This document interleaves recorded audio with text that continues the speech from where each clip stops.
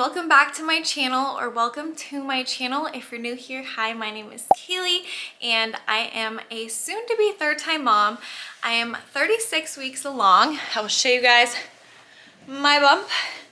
Here it is. I'm expecting my third daughter. 3 girls, I know. I cannot wait though. So today I'm going to be doing a what's in my hospital bag video. Yeah, I know you will always be the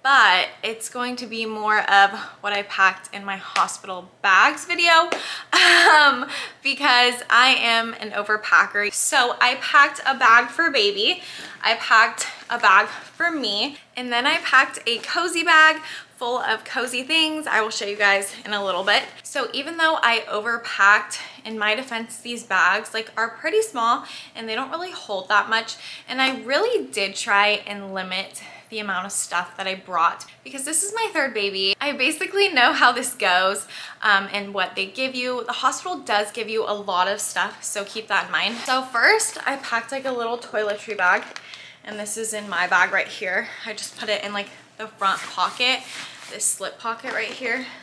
I don't know if you guys can see it. There you go. I put it in there. So I brought some dry shampoo. I brought shampoo and conditioner. I don't really want to take everything out of here because it was kind of hard to zip this up. And then I brought some, what is that called?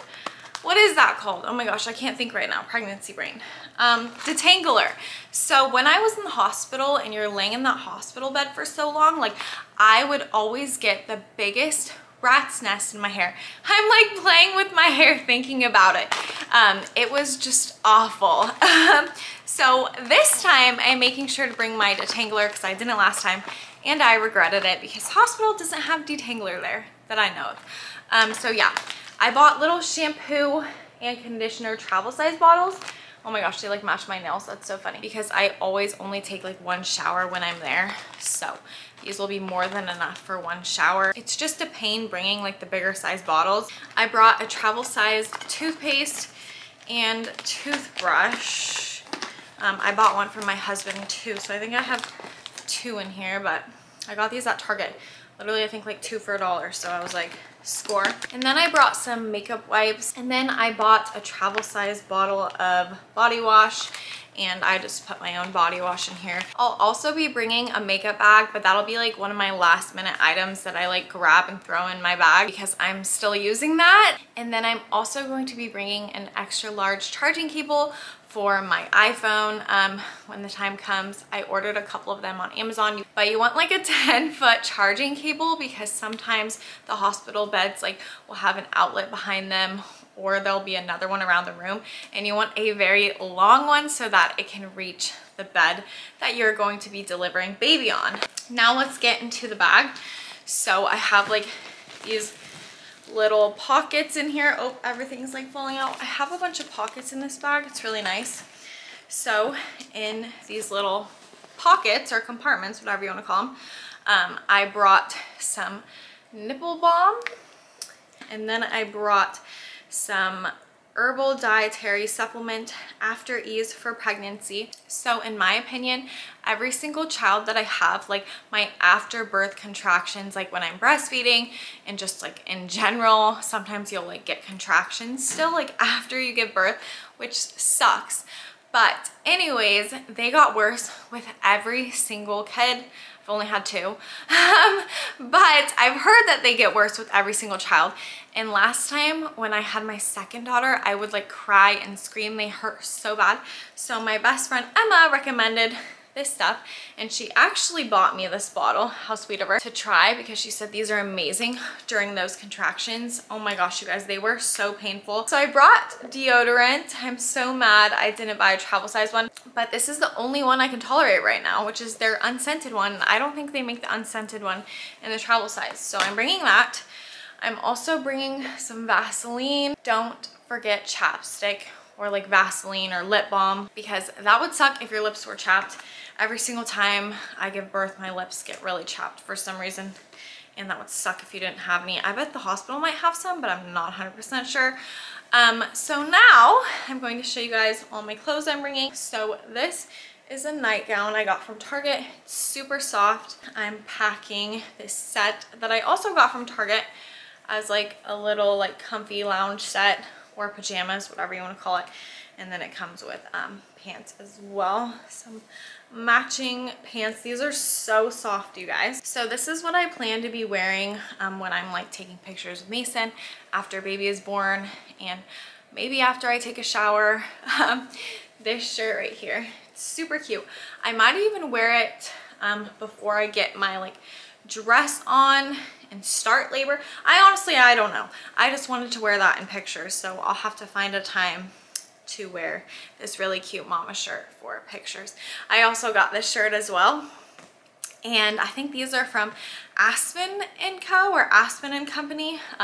They're so cute. I'm like obsessed with mama shirts. And then my next shirt, you're never gonna guess what it says.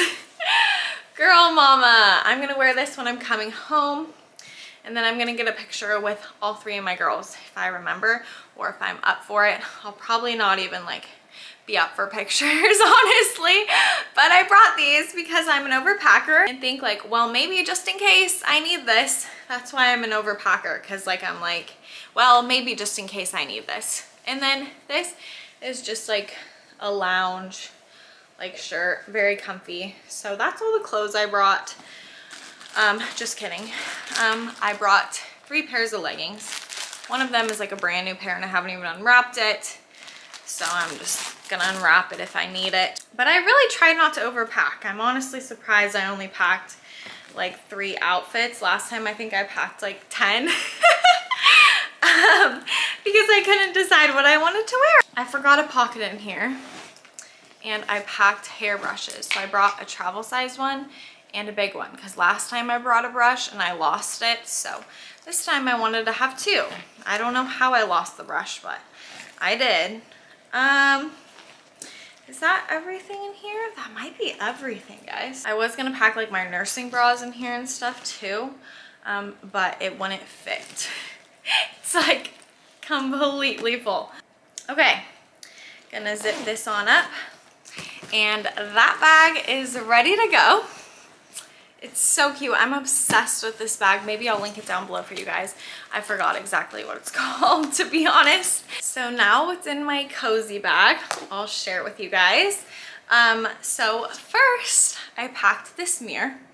I like watched so many like what's in my hospital bag videos because I wanted to pack literally everything that I thought was a good idea, and someone mentioned like bringing a mirror. So sometimes you're like stuck in your hospital bag when you have the epidural, and when you have that like IV, and when you have like the IV attached to your arm, you don't really want to get up and go to the bathroom just to do your makeup. So I brought this little mirror. I've already used it a couple times in the shower when I'm shaving down there and I can't see it anymore. So I'll like use this mirror down there to help me shave. So this mirror is great for multiple different things when you are pregnant and about to give birth. And I got this mirror for only $5 at Target. Definitely worth it. And then I threw this in there. And this is my fake lashes, because I want to wear these in the pictures if I even have time to do my makeup. Oh my gosh, do these come with the eyelash glue or no? Oh my gosh, I don't think they do. So now I'm gonna have to find my eyelash glue. Next, I brought, so the hospital gives you these. These are like their diapers or whatever. They're not the same brand. These are the Always brand. but I brought two just in case I find these comfier. I honestly don't remember what the hospital ones feel like or look like. I brought fuzzy socks. Make sure to bring fuzzy socks because they are amazing, you guys. I needed a water break. Speaking of that, I would recommend bringing like a water bottle, a reusable water bottle, a pretty big one. But my hospital gives me like a reusable water bottle, so I didn't bring one. So next, I'm bringing this Freedom Mom ice pack. I know the hospital gives you these as well, but last time I actually had to ask for a couple more because I used them and liked them so much. So this time if I go home and I like want an extra one, I will have one. This was my absolute favorite thing postpartum. So you just like crack it and it's literally like an ice pack for your vagina and it's amazing. I love it. So I bought a ton of those. They're actually in my like little postpartum setup that I made. So next I packed like 3 nursing bras. It's so weird, I'm gonna be breastfeeding again. But you're definitely gonna want those. And then I brought my super thick, comfy, cozy robe. And that's why I like needed this whole other separate bag, is because it's so big and it takes up like this whole bag. So in my defense, I didn't really overpack that much. And then I'm planning to like stash some snacks in here as well, because I still have quite a little bit of room in here. But a lot of videos that I watch, people pack snacks, and someone actually packed like lactation cookies, which I thought was so genius, to help like milk production. So I'm gonna go to Target and buy a bunch of little snacks and like lactation snacks to help my milk come in. And then I think I'm gonna buy the body armor drinks as well. If you guys know what those are, those like really help increase milk production as well. So I'm gonna pack a couple lactation snacks and then regular snacks for Mason and I. Mason's probably gonna eat the snacks more than I will because I'm gonna get that girl. So now for the fun part, the baby's bag. I'm so excited to share with you guys what I'm bringing for baby. So first I packed like this little portable changing pad. I think this came with a bag actually. Then I brought my Mom Cozy portable breast pumps. These are awesome, you guys, and they're honestly very affordable. I love Mom Cozy's products. They're amazing and they're super affordable compared to like the other pump on the market, which I think is like the Willow or the LV. I think they run for like a few $100s. But I really, really, really like these and I've tested them out. Obviously I didn't make any milk, but I really like these and I cannot wait to use them. I don't know if I'll be using them in the hospital, to be honest, but I just wanted to bring them since they're like so small anyways. And like if baby's sleeping and like my boobs feel engorged or like I feel like I need to pump, then I can use these. I'll probably only be making colostrum, but in case like I just do feel the need to pump and try and stimulate more action on these babies, because I want to produce as much milk as possible in the beginning for baby. So sometimes when baby isn't eating, I'll just be pumping, but I don't know. I really don't know if I'll use those or not. And then I packed a blanket for the baby. This is super cute and simple. And then I packed some burp rags. Hopefully this is enough. I packed 3. I think most people pack only like 1 or 2 or 3. But my last baby had reflux, so she spit up all the time, and I literally went through like 20 of these every single day. It was ridiculous. So I'm praying that this baby is not a spit up baby like my last one. And then I brought some hand sanitizer just to stay clean around the baby. And then I brought some little baby booties, some socks. I brought, I think 1 pair of socks, no, 2 pairs of socks for the baby, a long sock and a regular sock, and some mittens so the baby doesn't scratch herself. Usually the mittens just fall off and they're kind of like a waste, but I just brought them. And then I packed this really cute long sleeve onesie, very simple, and it has like built-in mittens. These are so much better because they actually stay on rather than those mittens that fall off. So I packed one of these, and I packed long sleeves because it's gonna be probably cold. And then I packed this just in case. Oh my gosh, I literally forgot to pack swaddles. I just realized that, but I'll grab some. And then this is going to be the baby's announcement outfit, I believe. right here, her name announcement and birth announcement photo. So cute. And then I brought this as like a comfy coming home outfit. Has cute little rainbows on it. I love this. These are both from Spearmint Baby. And then this right here has her name on it. I'm debating if I'm going to do this as a name announcement. And then I brought a couple of cute pacifiers for her.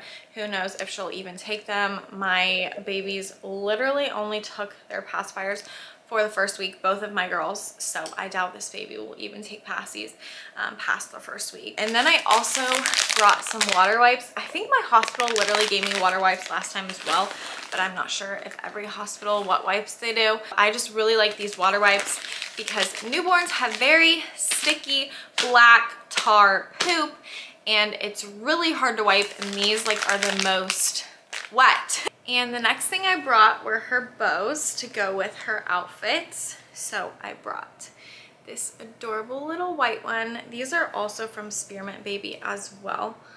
They are just so stinking cute. I think they're like head wraps. I don't know if they're considered bows or head wraps, but I love them and they're so soft. And then this one as well. And then I brought this little Paci clip just in case I want to strap this on the car seat. So that is everything that I packed in the baby's bag. This feels like so surreal. Like now that my bags are packed, like holy cow, it's hitting me. Like our baby is going to be here so soon. I am so excited. So I'm gonna read my list here to see if there's anything else I forgot besides swaddles, so I can throw them in here. I am going to be bringing a white noise machine.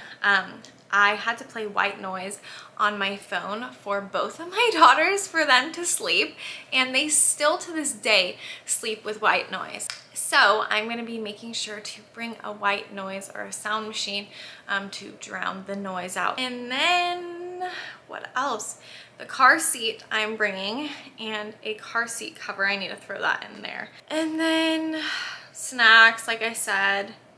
Face wash. I have my face wash sitting in the car, so I need to throw that in there. My camera and my camera batteries for sure. My own pillow and bath towel. My straightener, my blow dryer, and my curling iron when the time comes. But like I said, I'm still using these products, so I'm not going to be bringing them just yet. And that is everything. Nope, just kidding. Slippers. I wear my slippers like every day. So that's everything I'm going to be bringing. I hope you guys enjoyed this video.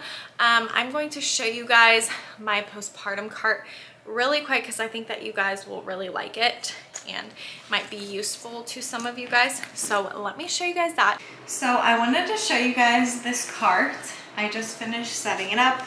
So this is my postpartum recovery station. I got this idea from my best friend Maddie. So I did put my pump up here. I'm gonna be putting some of my like pumping supplies. I'm like washing them right now. The rest are gonna go in here. And then I have a ton of postpartum essentials, including my Peri bottle. I've heard amazing things on this compared to like the normal hospital one. I put a couple of the baby's diapers up here just in case. I have my Instant Ice Maxi pads, my diapers. I have a couple different brands. And then this is like a lactation massager. And then I'm just stocked up on diapers and ice packs since I told you guys that I love these so much.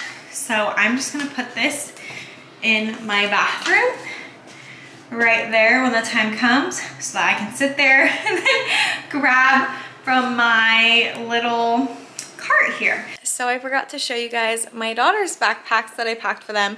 These have 2 days worth of clothes in them. So they are ready to go. Everything fit in there. Surprisingly, they hold a lot of stuff. So these are all ready. And then my husband's, so there are my bags, my husband's bag, and then we're gonna put the baby's car seat in the car in just a minute too. Here's my slippers I wear every day. These are gonna be coming with me as well. So Mason just installed the baby's car seat in the car. So my 4-year-old's gonna sit in the middle, my 2-year-old's gonna sit here. And the reason we did it like that is because our 4-year-old is going to have to climb in and buckle herself in. She knows how to buckle herself. And then I'll have to strap my 2-year-old here, and then our newborn baby will go right there. Since I drive, she'll be on the driver's side. So he can take her out, and then I can sit here and look at her from the passenger seat. So I still have to put the camera. Because there's no way we could put the baby in the middle. There would be no way. No possible way. So this is the setup. I can't believe it's in the car. You guys, look at it. Oh my gosh. Okay guys, that concludes today's video. I hope you guys enjoyed. Whoa, 'cause you will always be there.